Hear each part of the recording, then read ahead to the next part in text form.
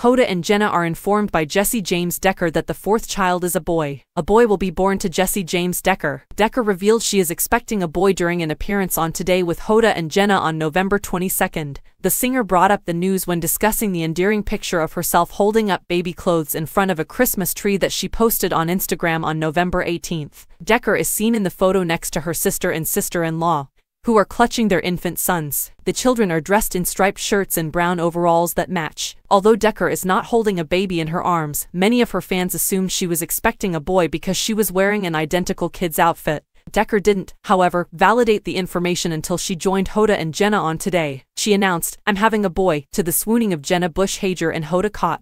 "Yes, we are expecting a boy once more. Vivi continues to rule as queen." Decker and her spouse Eric Decker are expecting a son. In addition, the couple is pleased to be Forrest, Eric Jr., and Vivian's parents. The I Still Love You singer said she's now over having implants and would like to get a breast reduction in the future. "Give me some SH mediums," she joked. The singer of I Still Love You declared that she is over having implants, and that she plans to have her breasts reduced in the future. She joked, "Give me some SH mediums."